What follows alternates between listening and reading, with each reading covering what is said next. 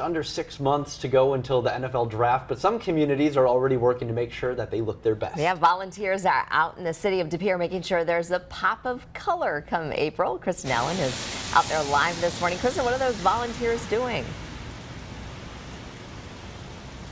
Well, volunteers with the De Pere Beautification Committee are doing some planting. They're planting daffodil bulbs in roundabouts and other areas throughout the city. They've done a couple already, and they also plan to hit the one here behind me. This is at South Broadway and Main Avenue, the roundabout there right near the bridge. They're planting those bulbs to bring a little bit of vibrancy to this city, hopefully just in time for the draft. And they started this project last week with a couple other areas at the roundabout on Ashland Avenue and 8th.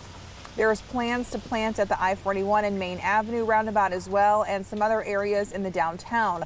They expect to plant about 1,500 bulbs throughout the city of De Pere. The Beautification Committee typically plants for summertime and also decorates the city in the winter.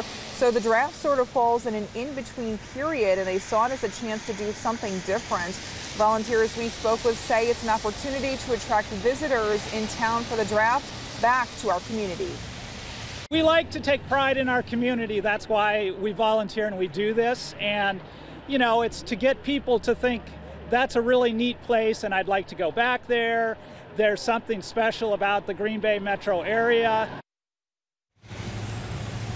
And you can also help with this project as well. There is a company that is selling a different source of plants and daffodil bulbs that you could buy if you wanted to plant them in your yard, and 25% of your purchase would go to the De Pere Beautification Committee. You just have to select them as the beneficiary when you go to order these, and so some of the money will go towards it, and it costs the Beautification Committee about $400 to plant in a roundabout like the one here behind me, so that is a big help to them. If you're interested or you want to learn more, you can go to our website, WBAY.com/links. Reporting live in De Pere, Kristen Allen, Action 2 News.